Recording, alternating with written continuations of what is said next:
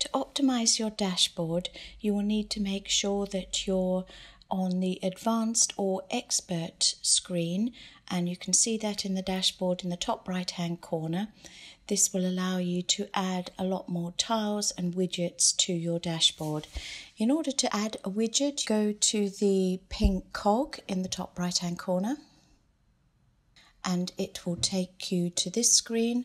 And add a widget, you need to select the category. We're just going to now add some devices to your dashboard so you can take a very quick recording.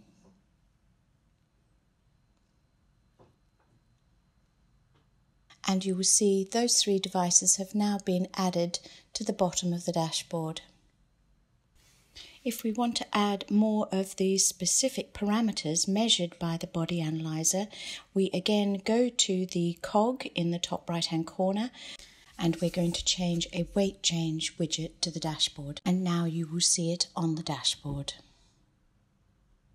To add further widgets, again select the category, the widget, then add the widget at the bottom of the screen, and follow through with any of the parameters you wish to add.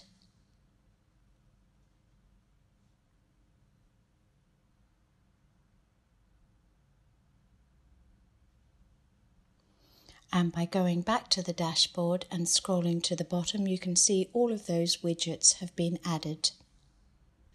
To move them around, bring them to the top of your dashboard, you simply hold your finger on the tile and move it wherever you like on the dashboard. If you want to remove any of these widgets, then you go back to the pink cog in the top right hand corner, and you can remove any of the widgets on the right hand side, and when you've removed them, press done, and then returning to the dashboard you can see that they have been removed.